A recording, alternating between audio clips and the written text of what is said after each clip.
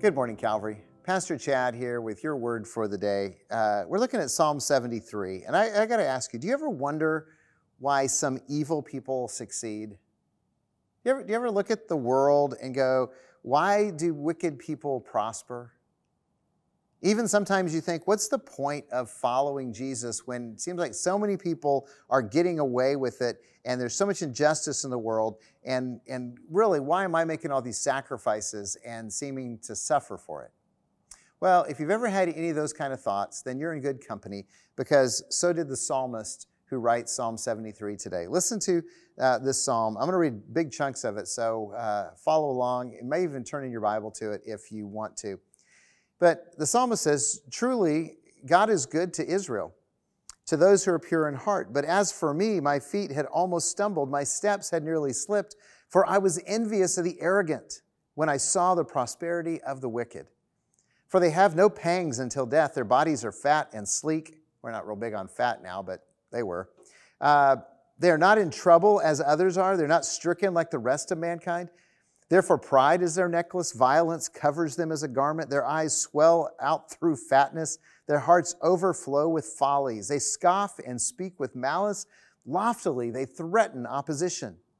They set their mouths against the heavens, and their tongue struts through the earth. Therefore, his people turn back to them and find no fault in them. And they say, how can God know? Is there knowledge in the Most High? Behold, these are the wicked, always at ease. They increase in riches.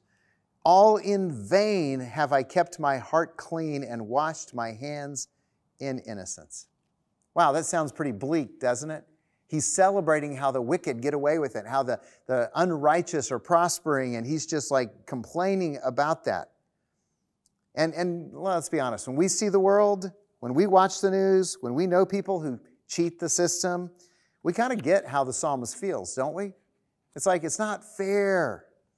Of course, the psalm isn't over in verse 13. If you look down at verse 16 and 17, the psalmist says, but when I thought how to understand this, it seemed to me a wearisome task. It was wearing him out thinking about it. Until I went into the sanctuary of God, then I discerned their end.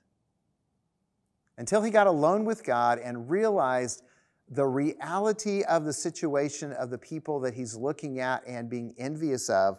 And what he says is, God, help me see that the wicked are going to lose. That no one really gets away with it.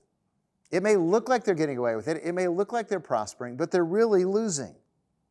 Justice will prevail. And by the way, because justice will prevail, I want mercy. I don't want justice for me, and I really don't want justice for you. I want mercy.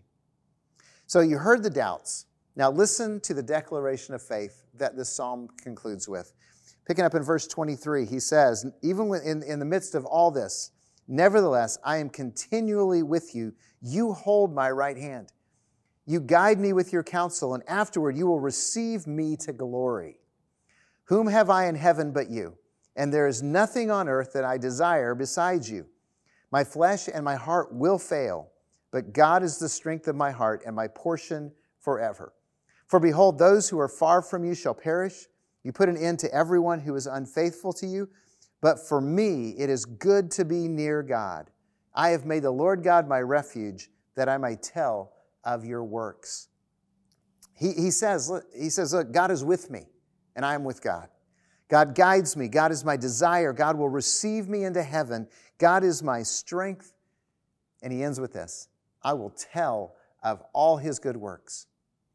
You see, when you really understand the goodness of God, when you understand the plan of eternity, when you understand that we don't get what we deserve, but we get so much better, and best of all, we get the love and relationship with Jesus Christ, then we're also the ones who hopefully feel compelled to tell of God's goodness, to tell of his works in our life and in the life of in this world.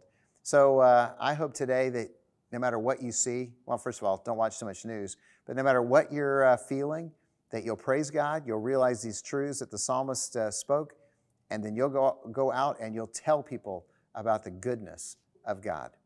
I hope that blesses you. Have a great day, Calvary.